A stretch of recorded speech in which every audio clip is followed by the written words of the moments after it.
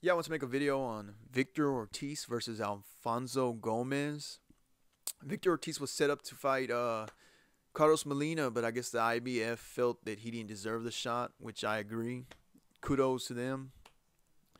Uh, let's see. A lot of people felt, I guess, that he was gonna be able to beat Carlos Molina. I didn't feel that way, but a lot of people did. And I think it was probably set up. They probably felt Ortiz could win that one, and I don't know. It's just a big name fight to make good money, but obviously the IBF wasn't going for it. Um, Alfonso Gomez, that's a name I haven't heard in a while. I know he fought Sean Porter recently and lost. Um, he lost to Canelo. That's the big one that I remember the most. The last fight. Uh,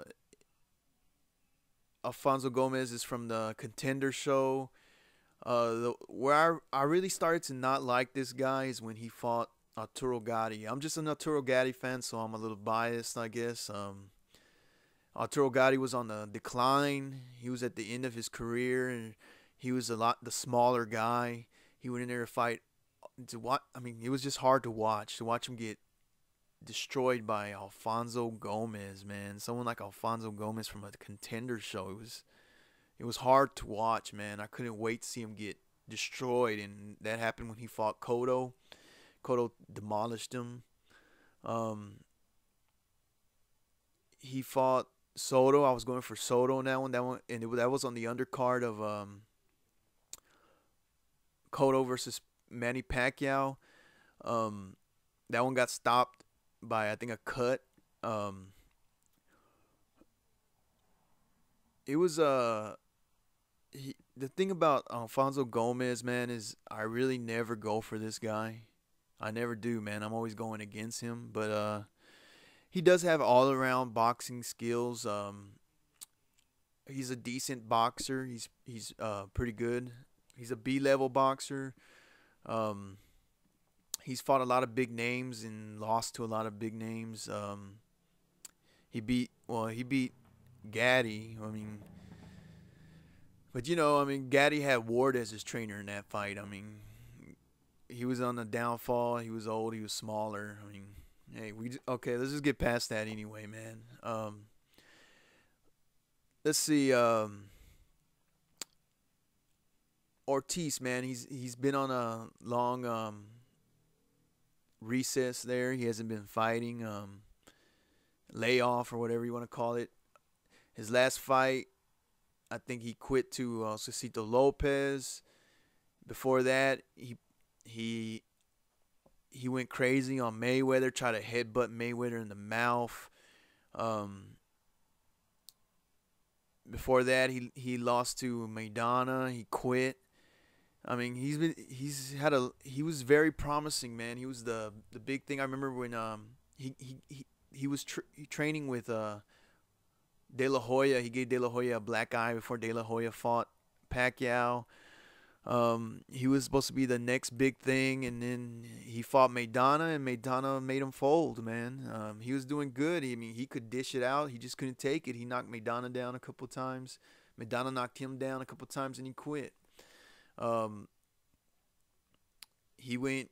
He like lost it during Mayweather. I mean, he wasn't even trying to hide that illegal head blow. He basically just tried to ram him in front of everybody. He wasn't even trying to be sneaky about it or anything. Um, he he was in the face off with Josesito Lopez. He was grabbing him by the neck. He was trying to be Mayweather, and like Mayweather did him. He was trying to do it to Josesito Lopez. Josesito Lopez broke his jaw and he quit. We've seen boxers go on fighting with broken jaws.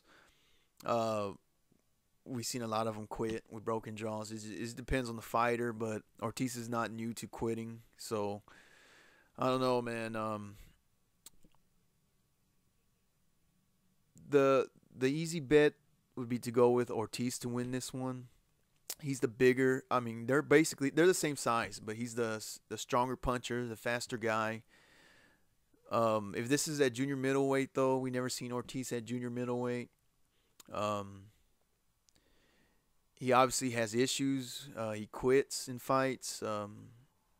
he does a lot of weird things. I mean, he's not all there when it comes in the boxing ring, I guess. As